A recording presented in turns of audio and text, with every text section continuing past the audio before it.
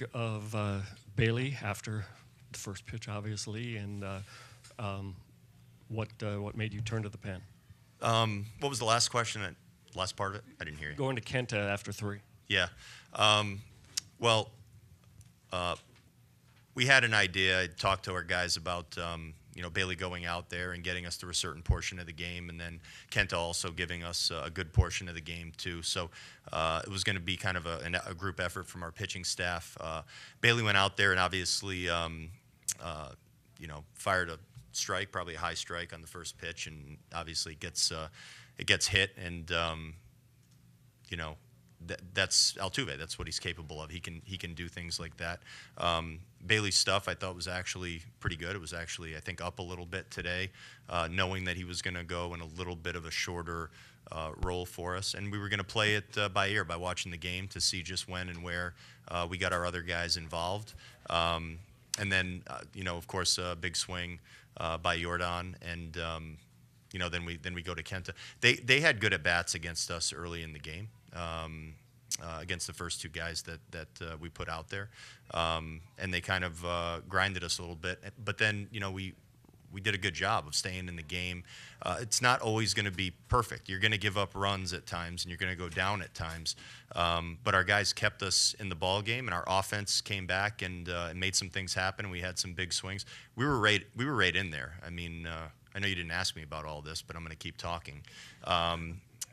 Verlander goes out there, and we had, I think, pretty good at bats against him. That's what I would call it. And we had a lot of traffic out there, and where one good swing or even one well-placed swing away from getting some real action going, putting some runs in the board. We just didn't get that. The double plays today, they happen in our game, and we know that. But they were a big reason why the innings that we had going, we didn't get exactly where we needed to be, and we're going to have to deal with that. But we stayed in the game, and we still had an opportunity to win the game all the way to the end of the game. Okay. Go to Aaron back there in blue shirt. You talked coming into the series about lefties versus Alvarez, righties versus. Is this just an example of there is no good matchup against a hitter that good? Well, I would say that he's a good hitter against everyone. I mean, he's, it's funny, you don't normally talk about good players like this, but he's probably really good against righties on average, and also very good against lefties. I mean, you'd still probably rather take your chances bringing your good lefties in there and giving your guys an opportunity to go get him out. He just hit an off-speed pitch, stayed through it, and found the barrel. And he's strong. He doesn't have to get all of it to hit the ball out of the ballpark. But he obviously had a good day today. But you have to also go at these guys, and pitching. Not even around them, but just trying to be very fine with everything you do to all these guys isn't going to get you where you need to be. You have to attack them and throw strikes, and they're going to swing. They don't strike out much as a group, so you're going to have to attack in the zone. Go in the back middle. You mentioned attacking them. Could this impact your decision-making later when potentially a lefty against Jordan moving forward in this series? Well, I mean, I don't judge things based on watching one at bat or one swing. My guess is Caleb will be in there to face those guys again at some point this series, if not more than once this series. So I think that kind of answers the question. We have some damn good relievers that we can go to in a lot of spots, and we're going to give them those chances to go out there and get outs. Go over here on the left.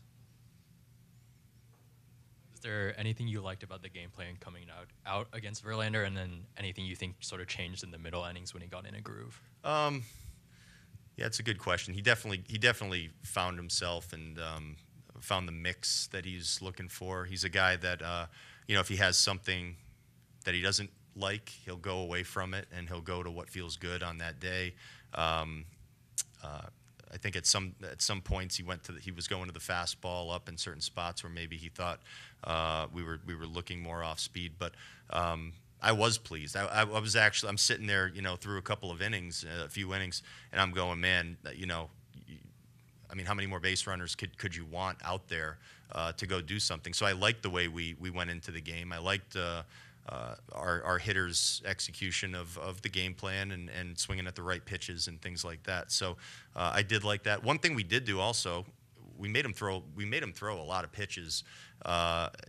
He can pitch, towards the end of the game if his pitch counts right. But we were able to get to their bullpen, and they have a good bullpen. But we were able to get into that bullpen and make some things happen. So, with the amount of action that we had on the bases, we probably didn't get the runs that you would normally think you would get in those situations.